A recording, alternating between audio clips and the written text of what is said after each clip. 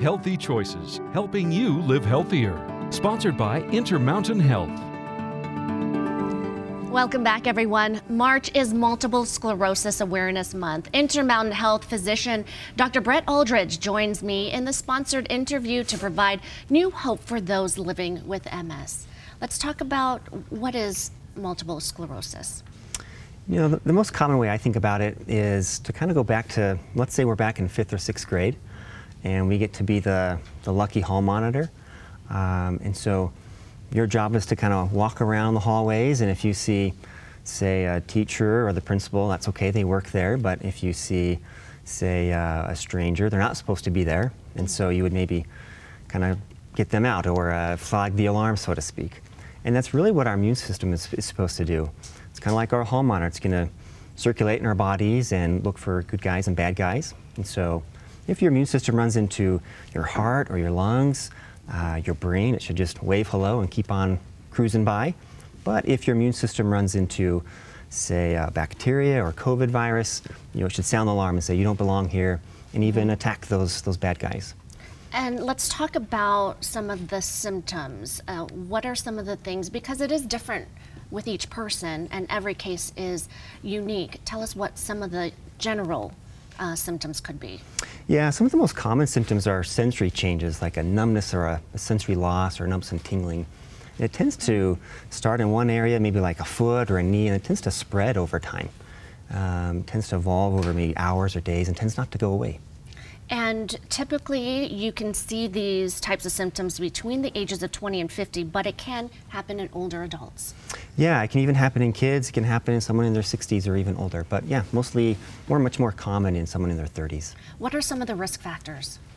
You know, having a low vitamin D can be a risk factor. If you have ancestry from like Northern Europe, that can be a risk factor as well, or northern latitudes can be a risk factor. But doctor, there is hope out there, and at McKay-Dee you specialize in MS cases. Tell us a little bit about that. Yeah, MS is very treatable nowadays. You know, historically, MS was one of the more common causes for neurological disability in young adults, but nowadays, very treatable, and we're just not seeing that anymore. A lot of people are able to do their thing, live their life, and do the things they want to do. So when you tell people that there is a diagnosis of MS, what types of treatments are available? There's a lot of treatments nowadays. There's oral options like pills, there's shots, there's infusions, a big variety in terms of how we use them. And again, nowadays there's some that are very effective. And so you don't have to suffer alone. And uniquely, if you are finding these symptoms, you can go to McKay-Dee Hospital where you can have the experts who really focus on this day in, day out. Absolutely. Tell us about technology and science moving forward and even more hope when it comes to quality of life. Yeah, there's lots of neat studies that are ongoing, new drugs that are in development, and some that we hope will find a better balance between effectiveness and safety, and so there's definitely a lot that's on the horizon as well. Because no current cure at this point, but again, there is treatment to manage and to live longer? Absolutely. Yep. There's no cure at this point. That's definitely our end game or our goal, and lots of research towards that end, but very treatable now. And is one of the risk factors having family history, anything like that?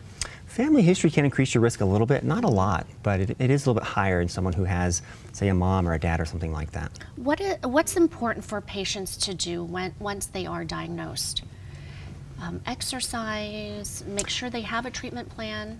What's the course of action? Yeah, I try to take a comprehensive approach and attack it every way we can, and so that would involve a diet plan, exercise, managing any other medical problems that might be going on, and of course a medication for the MS. Okay, for more information, where can they go?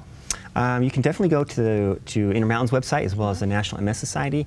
There's a lot of good, helpful information there as well. All right, Intermountain Healthcare is the place that you want to go, and of course McKay-Dee Hospital specializing there with a specialty clinic. Thank you so much, doctor. Thank you. Thanks for having me. Appreciate it. And thank you to Intermountain Health for that sponsored interview.